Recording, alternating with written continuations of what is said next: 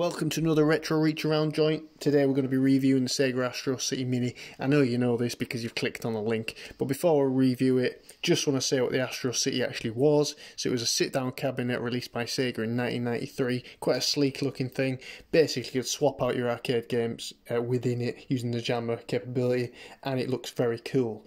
However, looking at eBay, you can see if you want to get one of these, it's about $1,200, which is an awful lot of money. Very cool looking, but very large and a lot of money.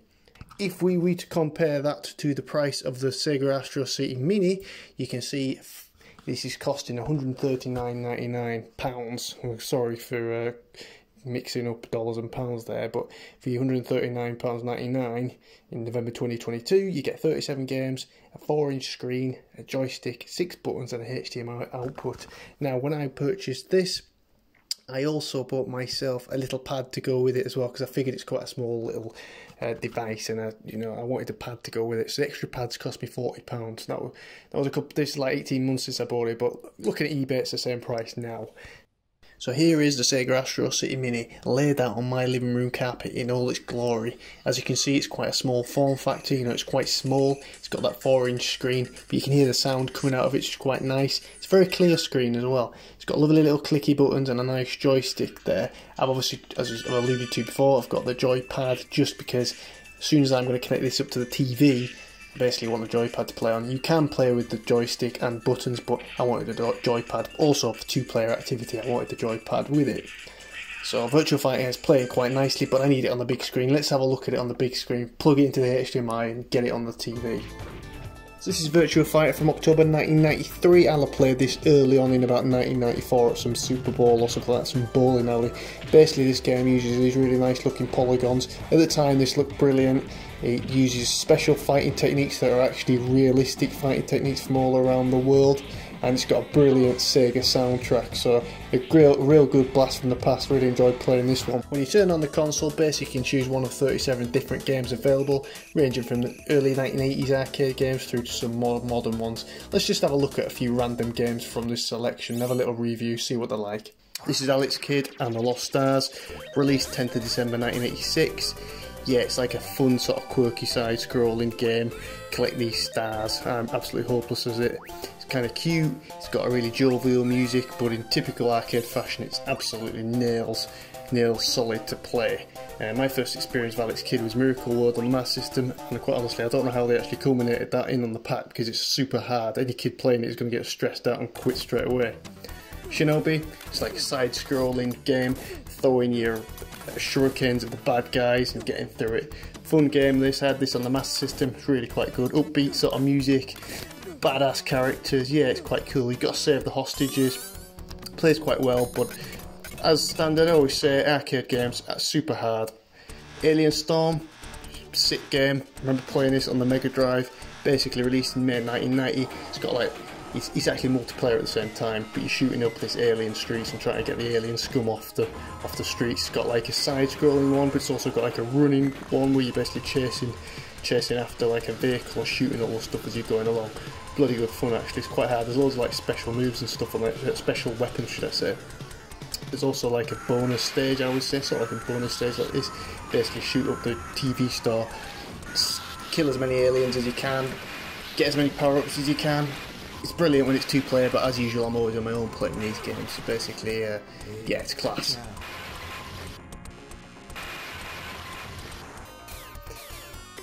What else? Yeah, Quartet 2, it's a bit of an old school 1986 game. You choose loads of characters and you go around basically trying to blast these aliens and whatnot. Terribly hard, but kind of cool little graphics and soundtrack for the time. Kind of a fun game. I guess this might be quite different, a bit more competitive if there's someone sort of playing with me on this one, but it's not really my bag to be fair. Altered Beast, pretty cool game. I mean, you know it's all Japanese.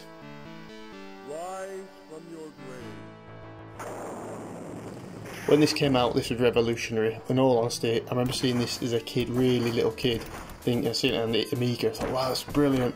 But if you play it like 35 years later, you think actually this is pretty pretty pants really. You're playing as like a big burly bloke, and you can change into the altered beast. And this here is turned into like a werewolf. There's lots of different ones you can turn into.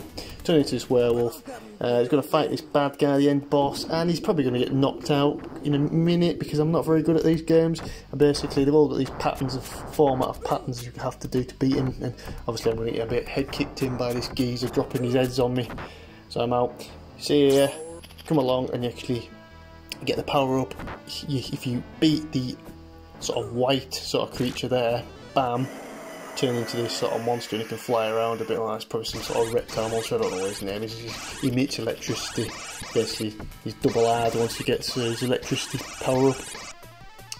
There's this game here called Cotton, Fantastic Night Dreams. Cotton, quite a fun sort of side-scrolly sort of flying game, wacky, Japanese, it's crazy stuff, but actually quite fun. As usual, really, really hard, but of course, they're all out there, these arcade games, to basically exploit you and take all your money off of you.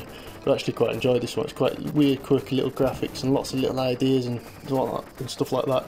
So I actually quite like this. It's quite nice music as well. It's fun. Arabian Fight, released January 30th, 1992. You can see it's like side-scrolling beat 'em up. It's got almost like a 3D tinge to it. Really nice animation. Honestly, you see me get my head kicked in here, but actually it's really fun. It's quite a fun game, really. It's got like a sort of depth perception and it's quite smart. These cool animations and whatnot. I really enjoy playing this actually. You can bang as many credits in as you want, so you can basically finish the game if you really want to. Obviously, this is my me playing, and well, pretty much summed it up. I'm not very good at it, but I do like it. I think with the multiplayer it'd be brilliant fun as well. It's quite a nice little 3D animation, that. This is Flicky. This is the first release of the Sega character called Flicky. Basically got to go around and collect these little birds. You collect one bird and then you collect 2, 3, 4. And you basically got to go through these exits. You got to get all the little birds safe, and you don't want to get caught by like foxes and other bad like creatures that are trying to get you. Quite a fun little sort of game. A lot of these I've just played through a little bit. They're not really up my street, so basically, you know, maybe not for me this console really. But most of them are quite. I enjoy the games, but there's a few of them that are like, oh, flipping Flicky. My Hero, played this on what's called Szechuan Scandal. My Hero. I played this on the Master System years ago, like 30 years ago. I thought, wow, this is a brilliant game. Honestly, this is the original version, and like, it nails hard. It's got this soundtrack that just drives you bloody mental, and it's really, really hard. I can't get very far on that. Space Harrier, remember when I was a kid, I said 1992, something like that. This was always in the arcade. Everywhere you went, Space Harrier had like quite a cool cabinet, and it was a hard game, but it was everywhere. Honestly, just Space Harrier everywhere. But I guess it was like, obviously the arcades invested all the money in these massive cabinets. You want to get the most out of it. But yeah, it's a pretty cool game actually. It's really good. Good music, great, like the classic Sega music. Puyo Puyo. This is like a real fun sort of Tetris-esque game. This is a few levels into it and it started to get really fast. I thought I was getting good at the game, but clearly I'm not. You can see it building up here and I'm like losing. Every time you lose, basically the opposition drops all these bubbles on you, and basically if you're not performing very well, that's what happens. It all goes Pete Tong and you die. Great game actually. This is, what the hell is this one called? Princess's Adventure. No, it's not Princess. It's Sega Ninja Princess. Yeah, released in 1985. You sort of press one of the buttons, she can go invisible, but it's sort of weird. You can't really shoot in. It's like up or right or left or down, shoot on the diagonal. It's quite a hard game. To be honest, I played it a little bit and I thought, oh, I'm not really feeling this. Like this little princess is getting chased by all these geezers. Not really up. I don't really like it particularly. Kind of fun, I guess, but not really up my street. Look at her going invisible, and again she gets hit by something, knife. Game over, standard, absolutely nails. So this is Cyber Police E-SWAT. Remember seeing this, I think Mega Drive or something like that, in the early 90s, thinking that looks quite cool. So this is obviously the original arcade version. Nice side scroller, good animation, good sound. Kind of fun. These are geezer on his skateboard and just shoot him off of it.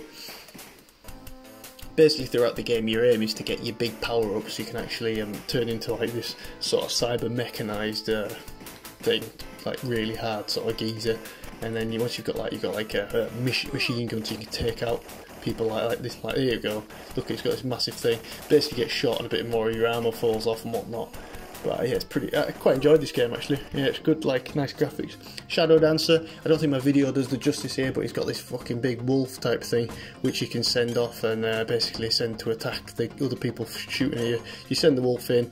The wolf gets shot, or tries grabbing the geezer's leg like you see there, and he gets shot and dies. And eventually it'll spawn back as like a tiny little wolf. There you go, it's come back. And when that wolf gets bigger, then it can fight again. Here's a bad guy. Follow the positions, and you can kill him, or use this like magic power, and you take him out like that. And he's got this like bonus stage, there's a shuriken bonus stage. I think it looks quite nice actually, sort of almost like a digitised vibe, throwing these shurikens up there, sort of taking out people coming down.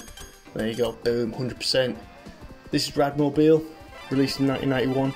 I just played this for a little bit. It's actually quite nice sort of graphics. It does definitely look like them arcade cabinets or so back in the early 90s, sort of whizzing around, nice sort of, it's nice music, sort of fast paced. To see Sonic there dangling around like a mascot in the car, and then when you hit a bump or hit a car oncoming, which is like, look, you're actually taken out, it looks like bam, you're taken off the road. I think it looks quite smart. Lovely looking graphics really for the time. That is actually nice music, although this sort of the road is floating in the middle of the air. I don't quite know how that works. It keeps going, it's like the moon and it's tipping up. I don't really think it's very realistic, but yeah, it's pretty sick really. Crackdown. I don't know if this video really does justice, but basically you've kind of got to go around the complex, shoot people, and then blow the complex up. Basically, you're trying to, I think you're basically trying to shoot a load of crack dealers up, which can only be a good thing, really, can't it? Yeah, take them up, take them out, go and shoot them up. Multiplayer, 2 at the same time, but obviously I've got no one to play with. You go in there, whack all these suckers, plant your bomb, and blow the bloody place right up to Kingdom Come. Nice music, nice graphics, nice little simple graphics really. Boom, taking it out. Next.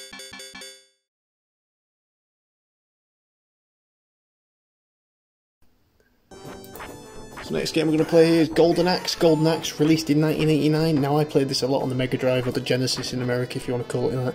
Basically it's a side-scrolling sort of beat 'em up, where you basically go through like this sort of like Rastan sort of era type thing, you know, Conan the Barbarian-esque time period, basically beating up all the bad guys, using like big power-ups, using your sword.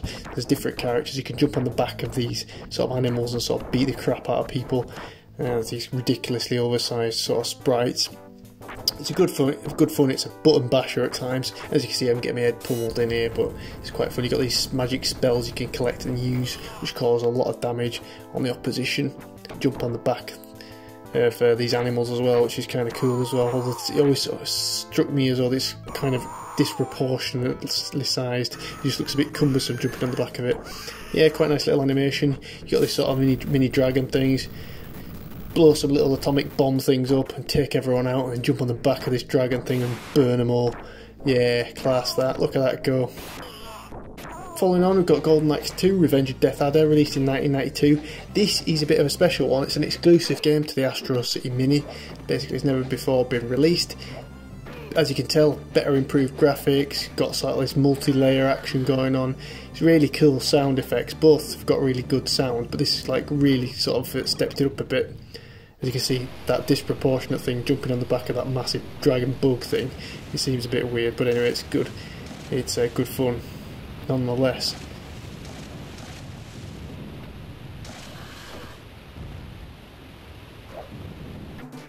Alright, so I'm going to try and summarise this very quickly. I've got a bad habit of waffling on. Alright, so pros, yeah, really cool styling of this. It looks like the authentic Astro City, but in the mini scale. It's got these authentic looking decals on it. It's got a simultaneous 2-player action. Should you buy a second pad and plug it in, you can both play together in some of these games together, which is class. The joystick and buttons are very high-end quality, in other words, feel really good. Even though they're small, they feel really well. They feel really good. Some brilliant titles on this, including Virtua Fighter and the exclusive Golden Axe 2. Golden Axe 2 was never released on any home console or anything like that. It's got a very clear LCD screen with excellent overall build quality, and you can purchase extra peripherals like the control pad, the arcade stick, and even a chair that could come with it. Now, don't expect the peripherals such as the arcade stick to be cheap, because I've seen some absolutely ludicrously priced stuff out there, over like $200 or 200 quid for one of these arcade sticks, but they look pretty cool. Cons, cost, I bought one of these for 170 quid including import tax. That was like nearly 2 years ago now, and you can get them for about $139.99 now as well, so it's a lot cheaper, but it's still quite expensive.